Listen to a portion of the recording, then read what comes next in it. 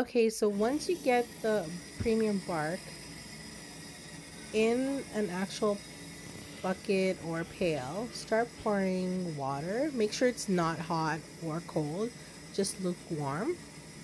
And go ahead and make sure to mix it properly.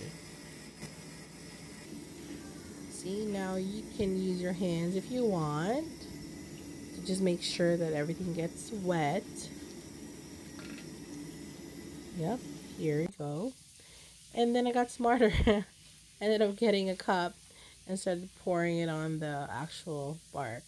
Make sure to actually mix it and use gloves, okay? Here are my mom's orchids I'm about to repot. And you can also see the 6 pots that I got from Michael's and the bark pail that we soaked overnight.